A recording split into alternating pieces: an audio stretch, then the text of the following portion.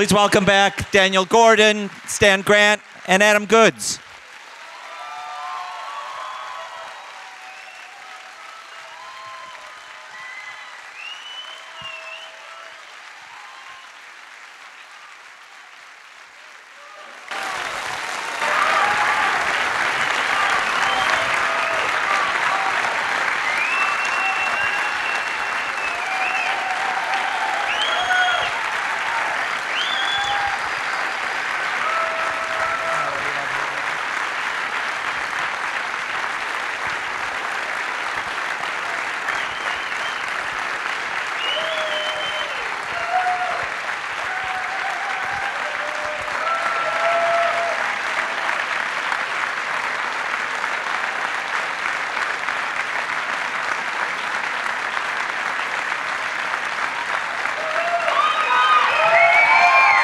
Thank you, everyone. Thanks so much.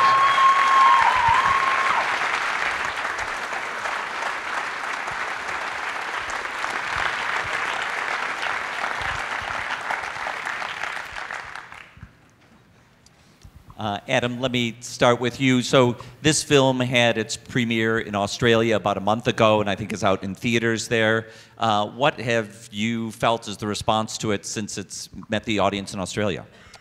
Yeah, it's been an incredible response, I think, from my point of view, to share this story a few years after, retiring was something that was quite confronting. But, having the right team around me to do it with Stan and Dan Gordon really made it quite easy and comfortable for me to do that. And I think the response back home's been terrific. I've really enjoyed people stopping me in the street and wanting to give me big cuddles. I'm a man of the people. I love that. I'll be lining up outside if anyone wants to do that. But no, for me, it's it's been really positive, and just being here in the States and Canada now after Telluride, it's just been overwhelming, and we're absolutely blessed that everyone has shown up today to watch it and share our journey. Stan, I want to ask you, as the writer on this project, about Daniel as a director and what you think he brought to this film. Sometimes you can see a country more clearly when you live outside of it. And as a journalist, that was my experience, both reporting other countries, but also living away from my own and looking back at my own country. I think what Dan brought to this was that clear eye of someone who doesn't enter that history feeling the full weight of it or living with the privilege of it, but someone who could look at something very clearly and say, that's wrong. That should not happen. And I think it's only that perspective you get from the outside that allows you to call these things out without trying to soften the blow or without trying to excuse things, or also without making Aboriginal people who participated in this film feel defensive, that they had to justify and explain themselves to some sort of skepticism, that this was someone who could point a camera directly at a situation and see it with absolute clarity, because he has that perspective of living away from the country. Daniel, as Cameron Bailey mentioned, the introduction, you've made a lot of sports films, and I wonder what, to you, after having studied lots of athletes, what makes Adam unique as a character in one of your films? I mean, certainly as a human being, I think Adam's an incredible person. From the very first time I met with him, him and my two daughters are sort of like Bezies, they call him Uncle Adam. He's a remarkable human being. And then the problem I found really with doing this story is knowing the sort of person that Adam is, to try and comprehend not just what he went through, but why are people doing this to someone who's an incredible human being. That's what I really, really struggled with throughout the film. And when we were in Melbourne, I took my kids there, and they were watching it, sort of crying, going, again, like Michael O'Loughlin said, it's like, what are they doing to Uncle? He's a very, very empathetic person, and just feels that if he'll sit down and talk to you, he'll have asked you more about you than anyone else probably ever has, and he's more interested in other people than he is in himself, and that's what makes the reaction to him, for me, far more problematic. Adam, the dynamics of your story, sadly, are not unique to Australia. We can see versions of them in countries all over the world. I wonder if you've had opportunities to form solidarity with athletes in other countries who've gone through anything similar to you. Yeah, I grew up, following Michael Jordan. I had all of his posters on my walls. I loved athletes across different codes, and one thing that, once I went on my own personal journey to, find out who I am as an Aboriginal person, I learned a lot about our history before and post-colonisation, and one thing that really struck home with me was, just in our national anthem, young and free, it's just not, it doesn't really symbolise who we are as a people. And, I had a real, problem with that. And, I'd have to stand up on grand final day and stand there and listen to that. And, to see other athletes, like Colin Kaepernick and people who, used their position in sport to, have a voice, but at that point, make a statement, really helps empower other athletes and other people in our community to have a voice and have that courage. And I think, seeing what was happening around the world, no doubt gave me the courage to keep standing up and keep representing and, my morals and my values, which were really important to me. And, I hope that, if there are athletes out there who feel so strongly about something, that they do have the courage to find their voice or to make a stand, because without us making a stand, then unfortunately history is going to keep repeating itself, and good people come out today, we're going to be the ones that are going to suffer because of that. So by finding that voice can really, really help and be courageous. Let me take some questions from the audience.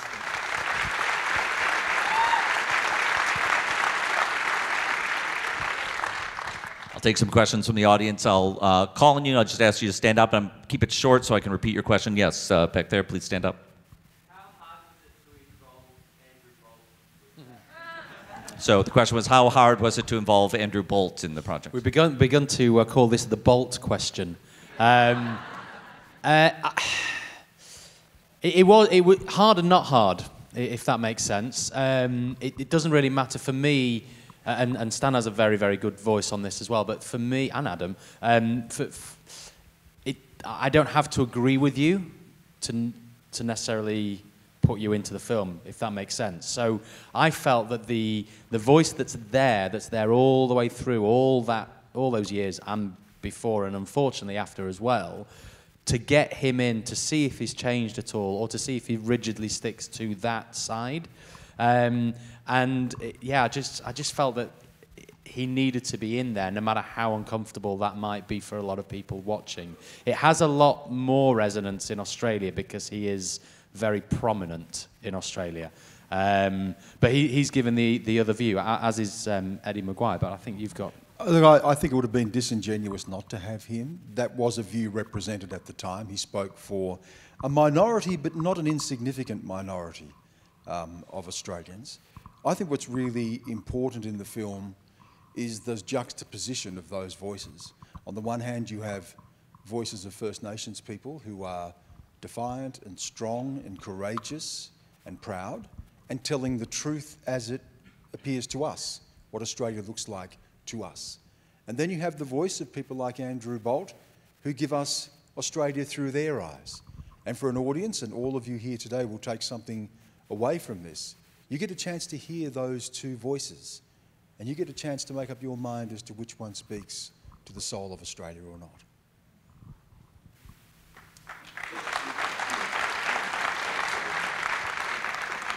Take a question right here. Hi, as an Aussie that lives here in Canada, thanks very much. Do you have a goal point or a utopia for Australia of where you think the British colonisation of Australia and your ancestors, like you talked about the national anthem and the words, do you have something in mind that you think is sort of achievable in the generation? So do you have a goal in mind for the coming generation? I should say the coming generation. Adam, you have an infant here with you. So what are your hopes for the worlds that your child will grow up in? I'm moving to Canada, so it's sort of...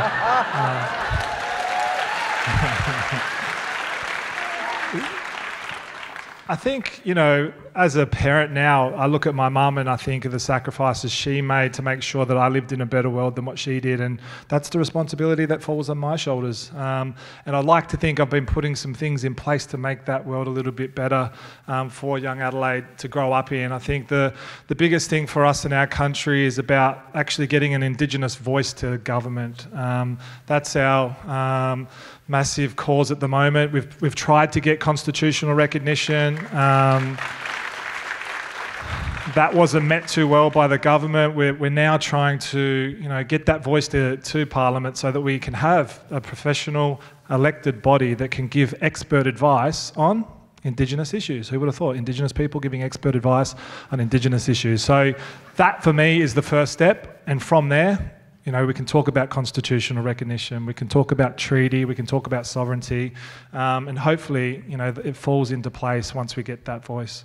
You know, after having seen the film, you'll have some awareness now of the history that led up to that moment when Adam was booed, and it's interesting to reflect on the position of Australia, which is an outlier even in terms of imperialism and colonisation. In Canada and in the United States, there is an acknowledgement of the sovereignty of First Peoples. There are treaties which acknowledge that sovereignty, however difficult and however dishonoured many of those treaties may be. There is a fundamental acknowledgement that this was First Nations people's land. That has never been the case for us. We are the only Commonwealth country not to have signed a treaty with First Nations people. We do not have, as Adam said, recognition of our place in our constitution as the first people of Australia. We don't have a voice in our own affairs, unlike here where First Nations people have a voice in their affairs. So we are, I think the overriding story of Australia has been one of assimilation, that we will be absorbed, this was the phrase that was used by government, we would be absorbed into the Commonwealth, and that absorption was often a forced absorption, taking people away, as happened in my family, as happened to Adam's mother. So there has never been in Australia a fundamental recognition of the distinct and unique place of First Peoples. We form part of an Australian nation without a fundamental acknowledgement of sovereignty, and that remains probably at a political level the single biggest impediment to telling the truth and opening up a pathway to reconciliation that is based on mutual respect rather than assimilation.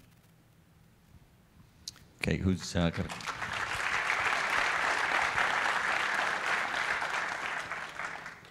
Hand up right here. Hi, thank you so much. Stand up so we can hear you better. Yeah. Thanks so much. I moved here 10 years ago because I couldn't tolerate a country that put people like Sam Newton and Edward Wire in power. And what struck me watching this film was the pictures as well of the Aboriginal people in chain gangs. And it shocked me that I hadn't seen pictures like that before. And I wanted to know, like, whether... First, I just wanted to thank you for putting that there because I think the truth is so powerful. But why haven't we seen these pictures before?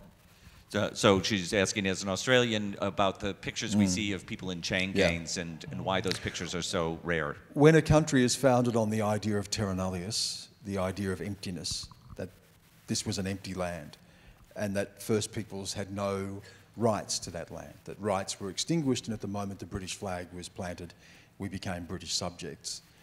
If you don't see a people, how can you hear a people? And if you don't see a people, how can you tell the story and the history of those people?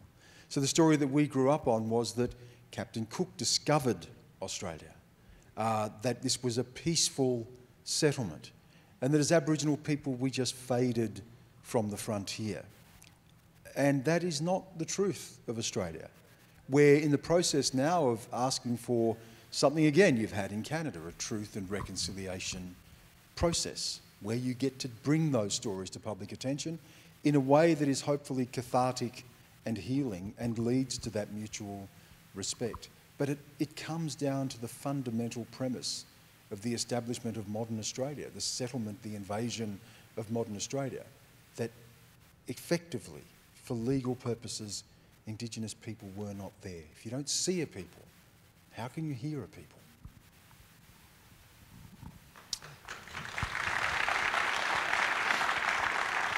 Here in the red, that's you. Thank you. Yes, this incredible film.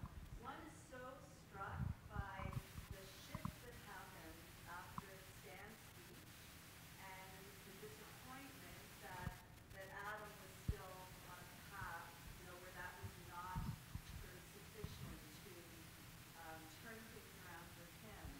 And I'm wondering if you could comment, any of you, a little bit more about what created that shift and why it wasn't enough to allow Adam to kind of return and take advantage of it. So the question is about the shift that took place after Stan's speech and why that wasn't enough to create an environment for you to keep playing football. I think for me, I'd been playing for 18 years. I knew that this environment wasn't an environment that I wanted to keep myself in. Physically, emotionally, I knew that there was time to move on. For me to have stayed would have been a detriment to my own mental health. And for me, what I've learned in my whole career was that I'm always in control. I've been in control of how my body is, the fluids, the food that I put into my body to get the best out of myself. And I knew that I could no longer do anything to stop the booing or to stop the influence of the media saying what they're saying. So I knew once I came back from having that week off, I had 6 games to go. I get through that 2 hours. I had five games to go, and I was literally counting down the hours. Okay, that's only 10 hours to go, 8 hours. It was like subjecting myself to that environment.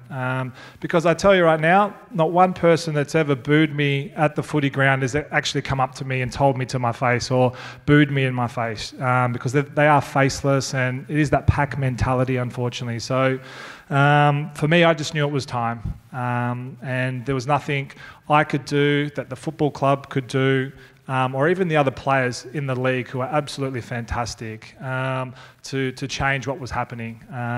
Just hope that, through watching the Australian dream and educating our people back home and around the world, that this sort of stuff doesn't happen again.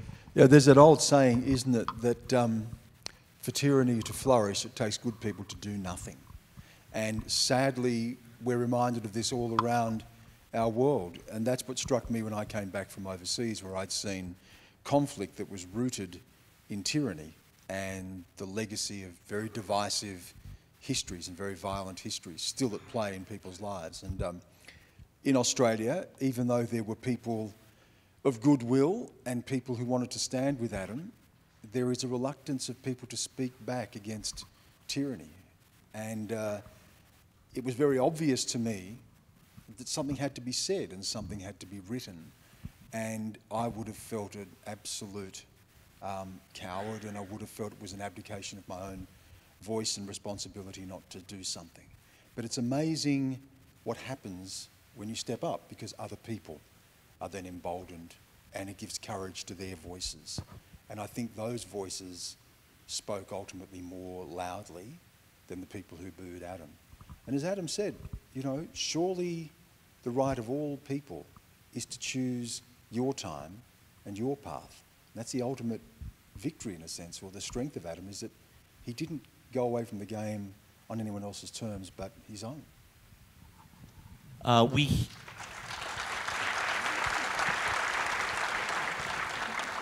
We have to wrap up this conversation. This is the first screening in Canada. I think there's a lot of distributors here at the Toronto Film Festival who are watching this film and asking, can this film play outside of Australia?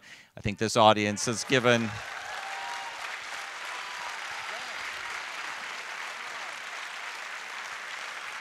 I want to thank you for coming. Thanks especially to Daniel Gordon, Stan Grant, and Adam Goods. Thanks, everyone. Thank you.